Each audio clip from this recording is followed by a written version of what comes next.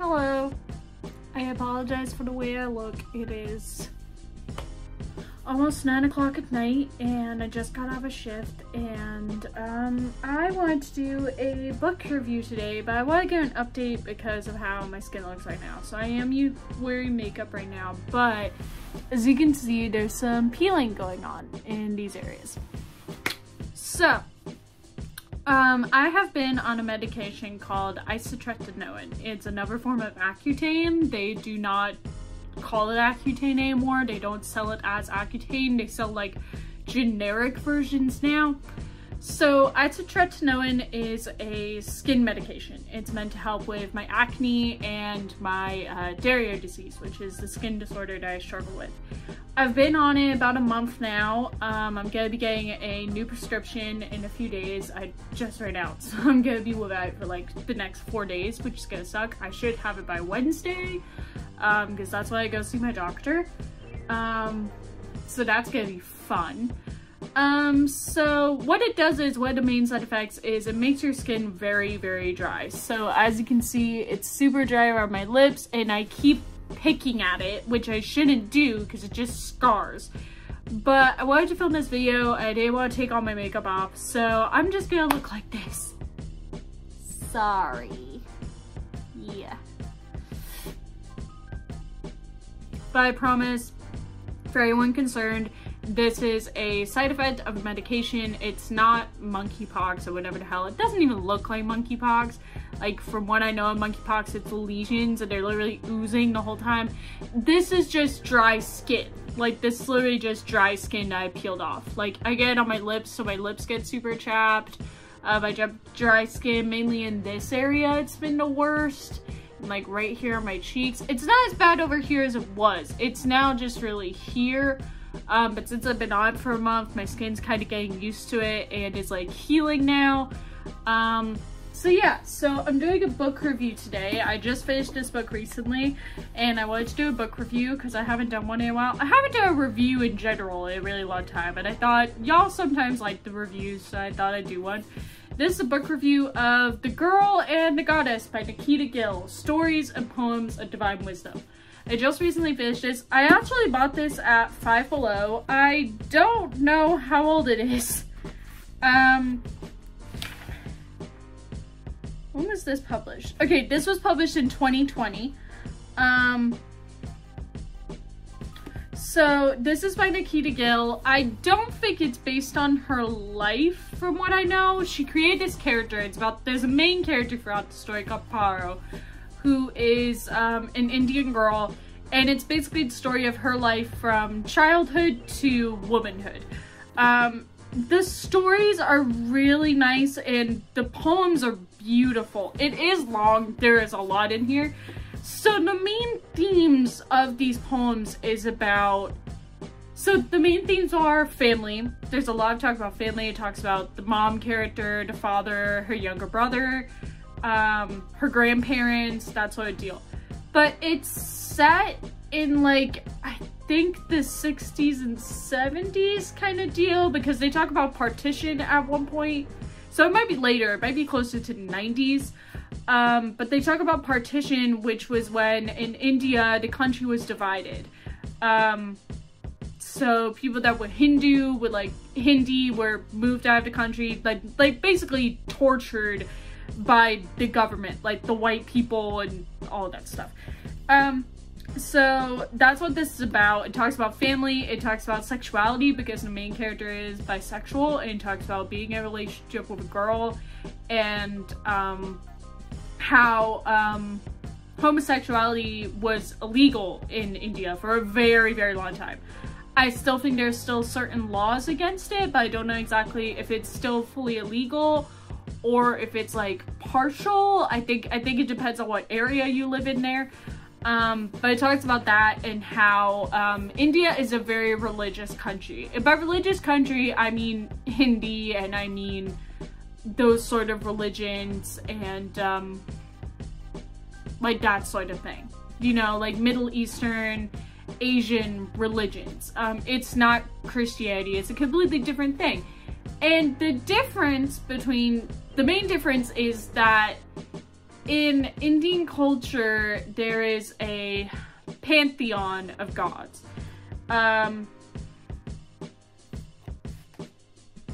So there are multiple gods that they pray to.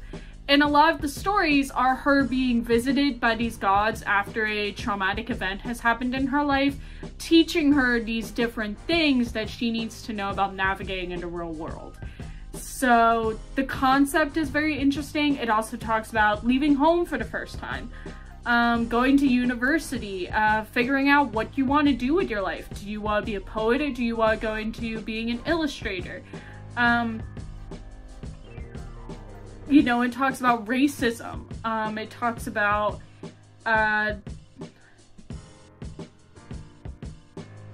there's this poem where she talks about when she meets her roommates for the first time in university. And one of them mocks her accent and says out loud, "I'm not your talking monkey." Like, you can't, like, tries to film her doing the accent. And it's like, "I'm not your entertainment.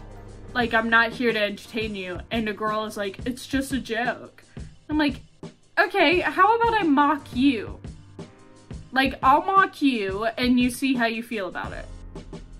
Like, I've had people mock my accent a bunch of times. It's not racism, obviously, because, like, I'm white and I'm from an English-speaking country.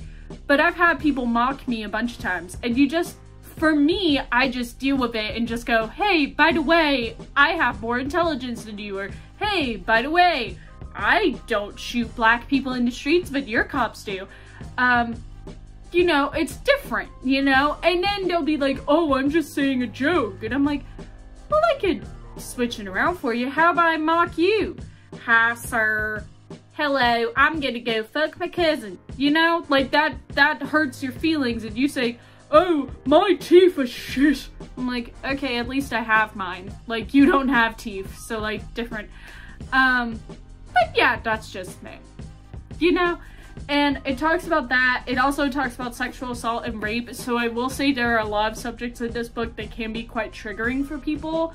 I will say I did have a lot of reactions that were like, "Oh shit, we're going there." But I will say this would be a book for someone who's in college. I would not recommend this to someone any younger than that, because some of these subjects can be quite triggering. I don't think, there's not a warning in the book. There's not like a trigger word like, "Hey, just so you know."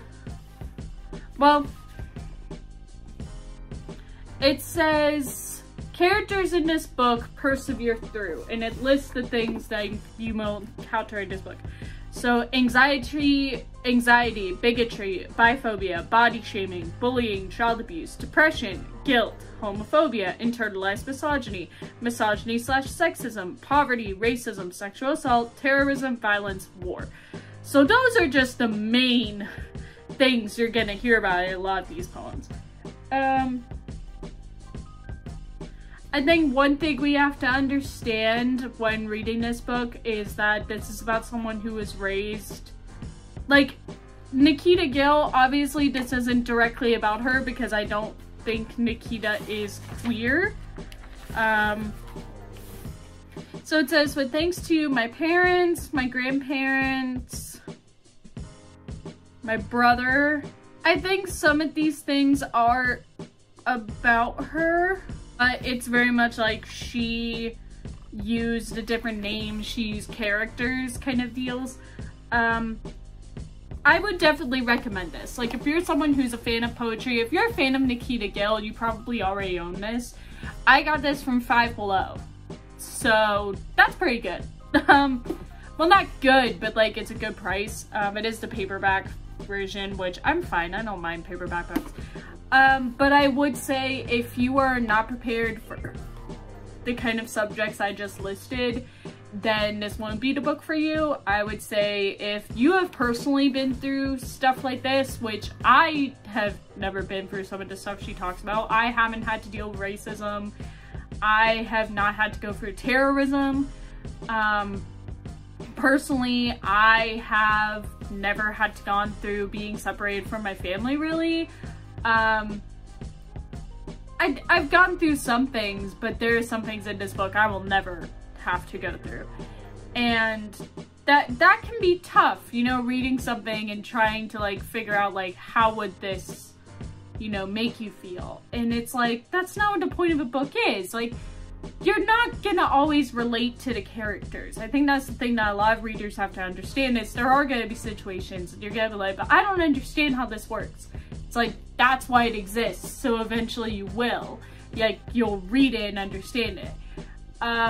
I do think if you're a dickhead, then you probably wouldn't read this. I wouldn't recommend this to someone that doesn't have, like, the emotional sensibility to read it. Like, I feel like this book only works if you're someone who understands these subjects or has personally dealt with the subjects, but you may be triggered by the events in this book because it's like, it's too close to home, which I completely understand. But I would say if you're someone who has an open mind, an open heart, is a lover of poetry, is a fan of Nikita Gill, and has read her poetry, this is the third book I've read of hers. I've also read Fierce Fairy Tales, and I read Great Goddesses, which I actually have a review of. Great Goddesses by Nikita Gill. I'm gonna link that up here. Because I'm a big fan of her work. Her poetry is really cool. I really like what she has to say, and I follow her on Twitter, and I don't think I follow her on Instagram, but I follow her on Twitter. I might follow her on Instagram. And I can't wait until her next book, whatever it's gonna be.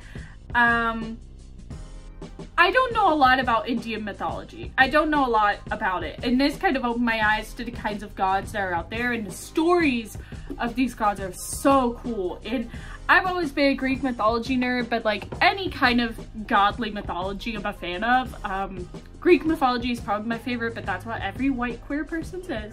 But I did like learning about the different gods that they have in their religion, and what they represent, and their origin stories, which are like really interesting and like not like something I've ever read before. I've never really read poetry and stories like this before. The illustrations also, Nikita does all these illustrations, and if I could find one.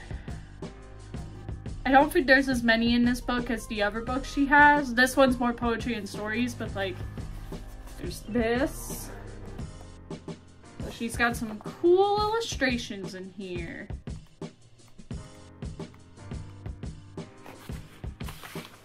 There's this one. This is one of the goddesses that she mentions. That is the goddess Lakshmi, which I've actually heard that name before. I've heard the word Lakshmi before. Here's another one. Her illustrations are super, super cool. I think that's what she went to college for, is actually illustrating, and then she started writing poetry again. So a lot of these things are, I think, about her childhood slightly. Like some of these poems are definitely stuff that she's gone through. It's just some of these are other stories that other people have gone through and have experienced throughout their lives. So yeah, I would definitely recommend this as a fan of Nikita Gill and a fan of poetry itself. So yeah, that was my review of The Girl and the Goddess by Nikita Gill. If you like this video, give it a thumbs up and subscribe for more reviews in the future. Comment what things I should review next. I don't see movies often enough to review them. But I am trying to read more, so if you have any book recommendations, or if you want to pick a book from my shelf, I might do a book collection before I leave school. I am leaving for school. Well, by the time this video comes out, I've already left for school. I left for school on the 12th of August. So by the time this video comes out, I'm already at school. I'm already doing classes, probably. So that's something. So yeah, comment what things I should review next, and hit the notification bell for a new video as soon as I can make a new one. Like I said, I'm back at school. I'm trying to film as many videos as I can before I go back. So a lot of these videos are going to be filmed and then released later. So that's just something I want to clarify to you all. follow the social media links in the description below. There is Instagram, there is TikTok, there is Tumblr, there is my fandom blog, there is my other blog, there is Twitter. Over here is going to be my last review. Don't remember what it was, but it's going to be the last review I did. And over here is going to be my reviews playlist. And over here you can hit subscribe. And these two links will also be at the bottom of the description below. Thank you so much for watching, and I'll see you in the next video. Bye-bye!